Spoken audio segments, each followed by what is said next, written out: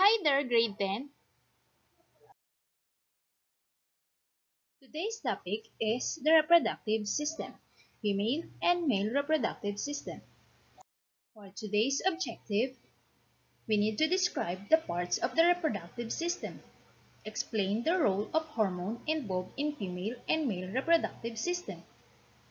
But before proceeding to our topic, let's have our pre-assessment. Read and listen to each question carefully. Select the best answer and write it on your paper. When does reproductive system in humans become active? When an individual A. grows taller, B. is in high school, C. is in college, or D. reaches puberty. How can a sperm be ejected?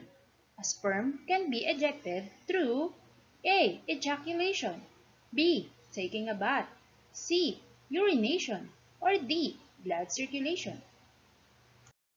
For number 3, which of the following structures of the male reproductive system is responsible in producing sperm cells? A. Penis, B. Prostate gland, C. Scrotum, or D. Testes. The blank carries the sperm from the testis to the urethra. A. Scrotum, B. Testis, C. Seminal vesicle, or D. Vas deferens.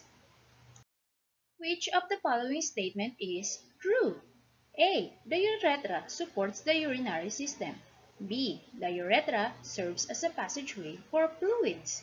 C. The urethra is a pathway for sperm cells. Or D. The urethra is a pathway for both urine and male reproductive fluids.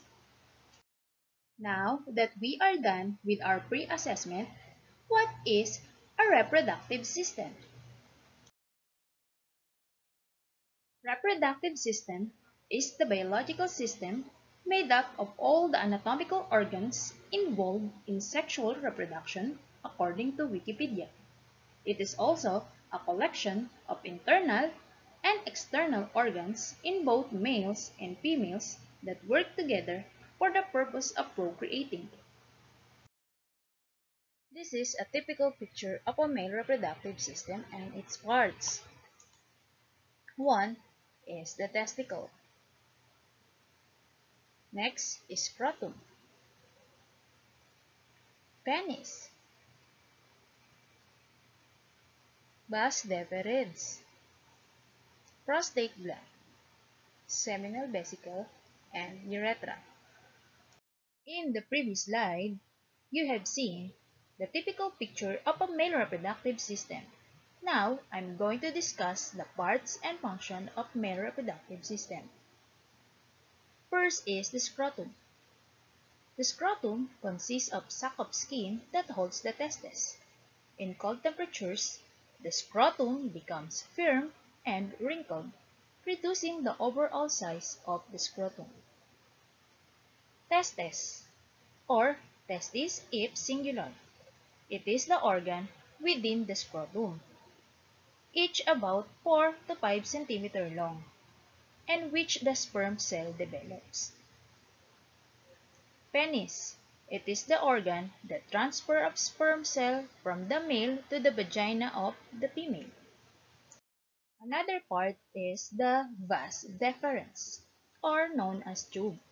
It carries the sperm from the testes to urethra. Urethra, it carries sperm and urine out of the body. Seminal vesicle, it secretes one of the components of the semen.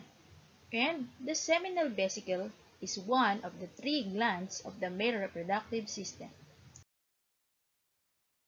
The second gland under the male reproductive is the prostate gland. It secretes milky fluid that is discharged into the urethra as part of the semen. We have also the Cowper's gland, or known as bulbourethral gland. It secretes a thick and clear mucus that lubricates and neutralizes the trace of acidic urine in the urethra.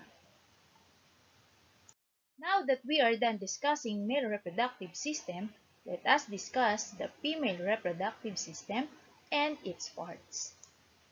First, we have the ovary or ovaries. We have two ovaries, and its function is to produce egg cells. Next is fallopian tube, or also known as the oviduct. It serves as a passageway of eggs from the ovary to the uterus, or the site of egg fertilization. Daanan ng napoproduce na egg galing sa ovary papunta ng uterus. Uterus serves as the site of egg implantation. It is where the fertilized egg develops. Uterus, dito rin nabubuo ang makapal na dugo na nagiging menstruation. At kung hindi ito naging menstruation, dito nabubuo ang inyong mga baby. We have vagina.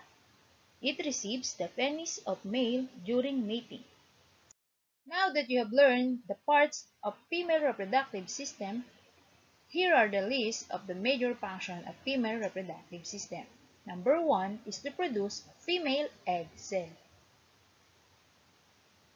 Egg cell is needed to create a baby. Receive sperm cell from the male. A baby cannot be created if only egg cell. So we need a sperm cell coming from the male. Nurture the development and provide nourishment for new individual.